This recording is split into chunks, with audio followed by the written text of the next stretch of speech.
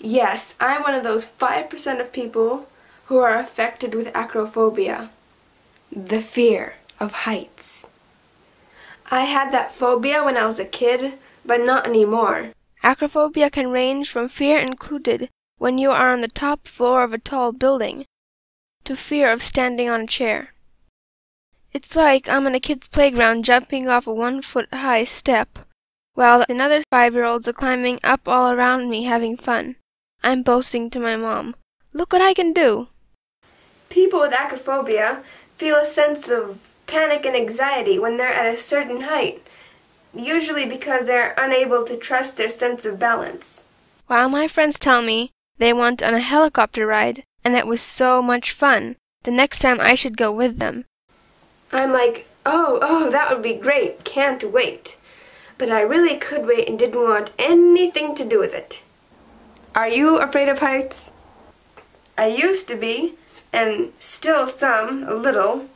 But one thing I notice, the more I force myself, my fear takes another step back, and that's the better I get. I have tried everything, well, almost everything. From relaxation activities like yoga, meditation, which can help you influence how your fear or anxiety affects your life. To gradually expose yourself to your fear, first try to expose yourself to greater heights. For instance, you might want to start simply by climbing a tree, or going into the second story of a building and look out of the window. Then try the 3rd floor and so on.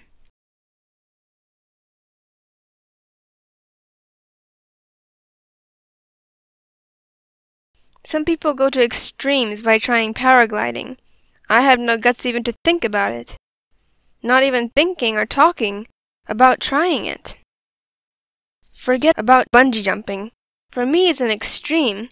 Just looking down from a bridge where some people jump from gives me chills. Step by step and higher, you can train yourself to be comfortable enough in time. It's like playing a piano. If you don't practice enough of it, you'll never be good at it. Eventually, after a couple of years of training, I was ready for higher grounds. My dad would tell me, "It's so much fun, try it." I was still worried. This time I wanted to try fast-paced freedom gravity-fueled racing karts, called luge. I wanted to try so much. I was ready for everything, or almost everything. To get to the luge race car, we had to take a gondola up a hill.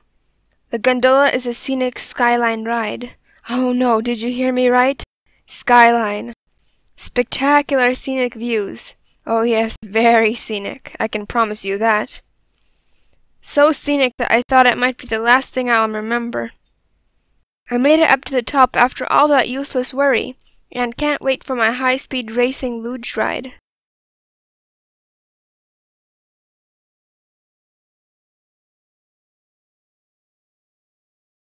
Ready, set, go! Here I come!